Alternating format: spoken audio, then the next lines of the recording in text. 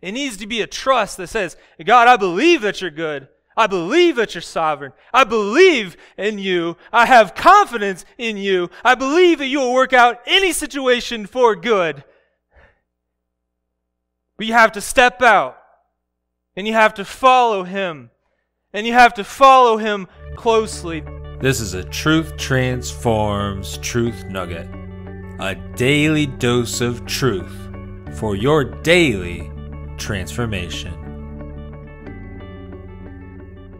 There's a man that rides a bicycle on a thin wire cable, and he rode this bike across the Niagara Falls.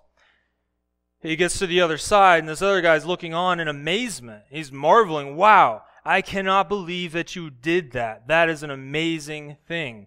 And so he turns to the guy and he says, well, thanks. Do you think I can make it back? And the weather's getting worse and it's really turbulent. He says, you think I can make it back on this bike, over on this thin cable wire? And the guy's like, well, you made it this way. I believe you can make it back. All right, hop on. I don't think you understood. I believe that you can make it back, but I'm not about to jump on there with you. He had a partial trust. He believed that this guy had talent, that this guy could do it. He could get back over the falls, but he wasn't about to have enough trust to step out and take an action. He had an inactive trust. God doesn't want us to have a trust that's on the sidelines.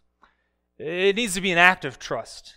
It needs to be a trust that steps out in obedience. It needs to be a trust that says, God, I believe that you're good. I believe that you're sovereign. I believe in you. I have confidence in you. I believe that you will work out any situation for good. But you have to step out, and you have to follow Him, and you have to follow Him closely. That's what He's looking for, is an active trust, an active faith. So let me simply ask then, what do you need to trust God with today? What do you need to trust God with today? Do you need to bring a burden to God and trust Him with it, and trust that He will take that burden from you?